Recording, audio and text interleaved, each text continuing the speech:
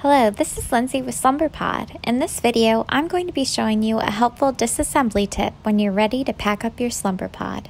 You're first going to want to lift your SlumberPod off your play yard and pull the sides together to collapse it flat.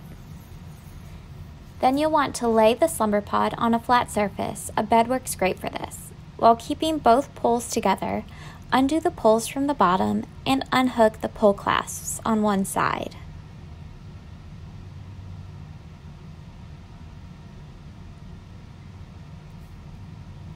Slowly pull both poles and fold the pole sections as you go. Keep in mind, on the small angled sections, fold it so it's the same length as your other poles.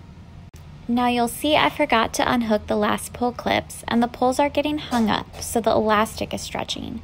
Be careful if this happens to you.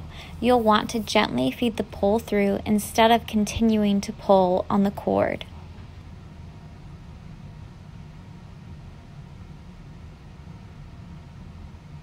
Once you have the poles fully removed and together, grab your fabric and fold it in half vertically to where it's approximately the same width as the carrying bag.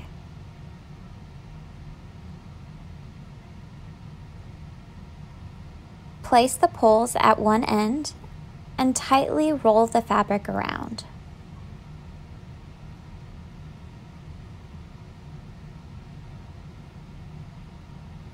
And that's it. You're all done.